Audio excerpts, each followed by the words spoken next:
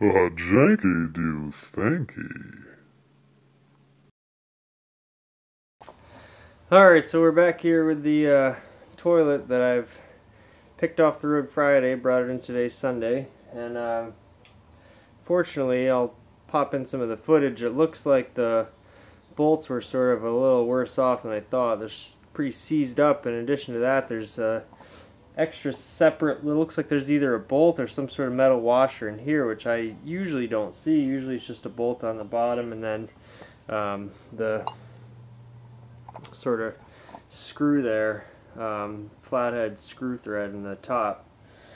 So if I had a reciprocating saw, or even possibly the right size socket on a screw gun, maybe I could take that off, but I don't have those things right now. So I think the next option might be a hacksaw, which I've had to do before, and it isn't too fun, but you can usually get your blade in there well enough to cut the thread off, and then the bolt will just usually fall off. Now if there's an extra bolt here, or at least even a washer, it's more metal to cut through, and it's not guaranteed that it'll just fall out. I might have to still do some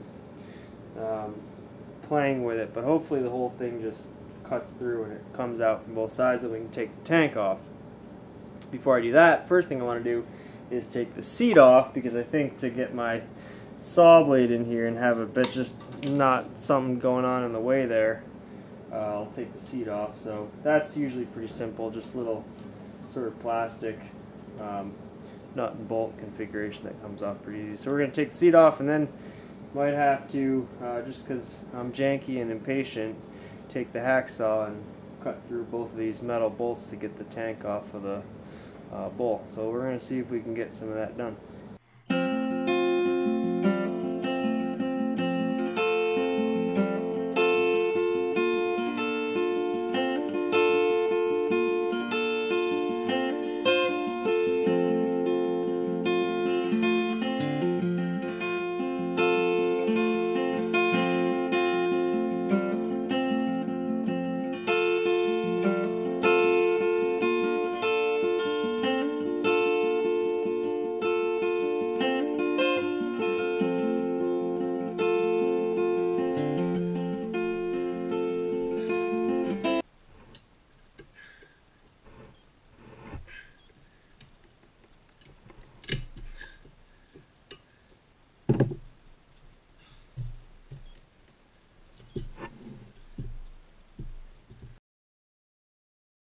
GoPro's at 33 minutes, so that's how long it took me.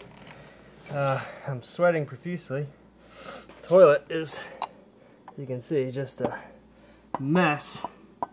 But important thing is, I got it off through an archaic method of hammering, hacksawing, and twisting. Actually, these pliers worked pretty great in just yanking the bolt until finally just got cut through enough and loosened enough that it came out. I don't know if you can see this in there, but I can move it. This thing will come right off. Of course, there is still, like I was saying, there's another nut down there, so that's going to be a whole nother issue of dealing with. I'll probably, and this thread's pretty much stripped, so I don't know how I'm going to get that other nut off, but even with the reciprocating saw, it's probably still the method what I had to do. So now there's only one left to get off. Hopefully that'll go a little easier. I'll have a little bit more wiggle room. Being able to move this and all. Sometimes it's hard to get the blade in the little crack there, and you're always afraid you're going to smash the porcelain, especially when you're hammering it. But one down, one to go. Like I said, probably a smarter way to do this, but when you're keeping it janky, sometimes you gotta just use good old-fashioned spit, shine, and muscle and tear it out.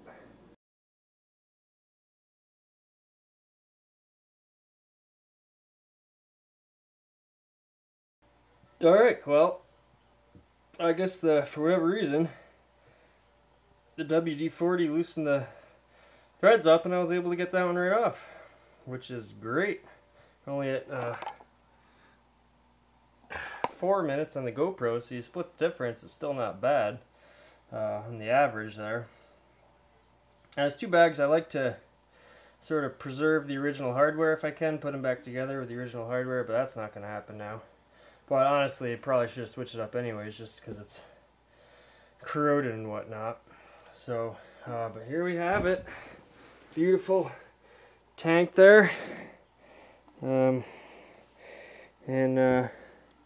There's the, I'll set that down. We still got to deal with this, this bolt right here, which hopefully I can just unthread it from right there. Definitely was doing some good hacks on there, creating a lot of friction. The bolt was smoking at one point. But so tank's off, seat's off. Next step is to, well, get this one bolt off and then take away the internal hardware, take off the flusher. Sometimes that's actually kind of difficult. And get her in the tub and get her all washed up and get it ready for priming. So that's always, I had to do that once before the hacksaw. It's the biggest pain in the ass there is. So sort of washing it's not too great either, but we're definitely over the hump. We got it in the house off the road. So now comes the fun part.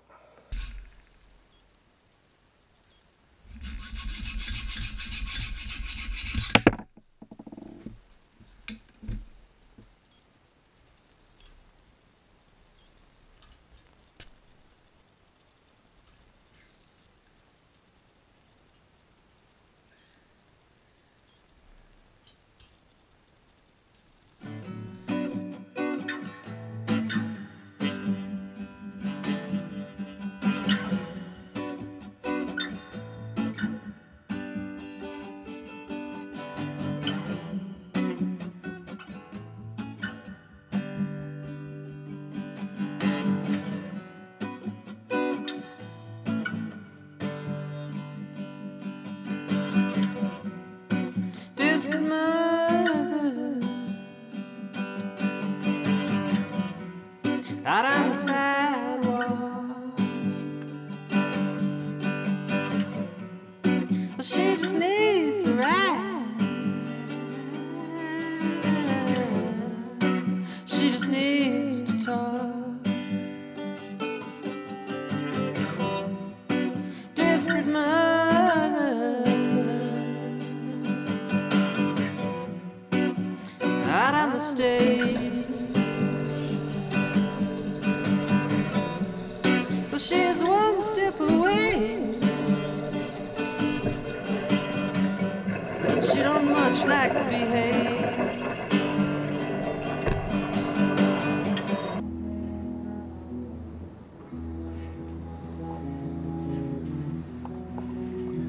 Okay, welcome back to Janky Painting. You might be able to hear the wonderful, beautiful musical stylings of Diamond Dave right now. I kind of hope that comes through. It's very nice. So this is the final step here. This is the priming. We have the toilet bowl cleaned. It's beautiful. It's nice. I'm going to show you real quick the primer I use just for anyone out there. It's by Insulix. It's called Sticks. It's a relatively new product. It's a urethane acrylic waterborne bonding primer. Now what they say, and I'm not sure the chemistry exactly, but this is an acrylic base you clean up with water and soapy water brush, but it mimics the sort of properties of an oil paint. When oil paint just, you know, sort of adheres better, is a little more, just a little bit more durable and heavy duty. That's its reputation.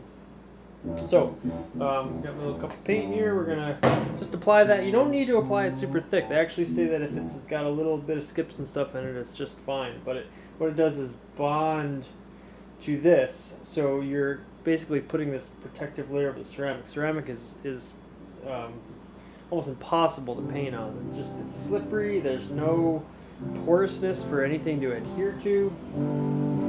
Very hard material to paint. So a bonding primer is really, really necessary if you want to get any sort of glimpse at adhesion. which obviously we want as much as possible because we want these things to hold up and be, beautiful objects for a long time to come. So that will be the final step, and then finally the toilet will be ready to be painted in a beautiful, glorious manner. And I do have a very specific plan for this one, which I'm really excited about. That video will be coming up. Has to do with basketball. I'll give you a little hint. We're going to prime this now, and that'll be the final step. And stay tuned for its flourishment from a caterpillar into a beautiful butterfly. And until then, enjoy Diamond Dave's beautiful guitar riffs. All right, Janky do Thanky.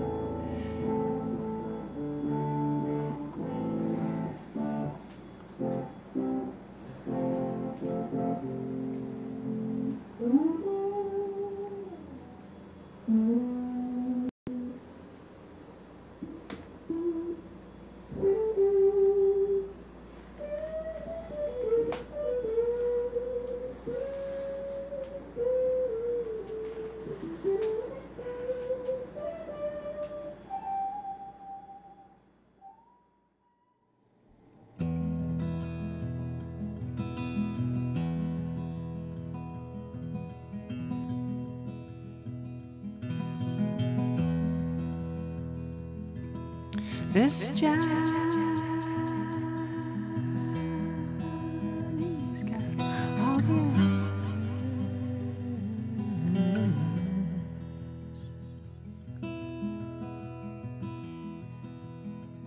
And this Johnny is a really good dancer.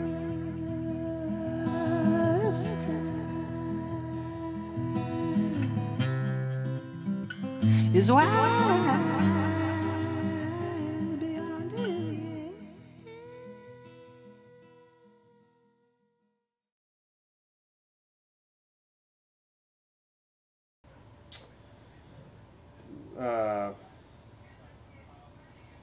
The right size, fuck do you call that thing? If I had the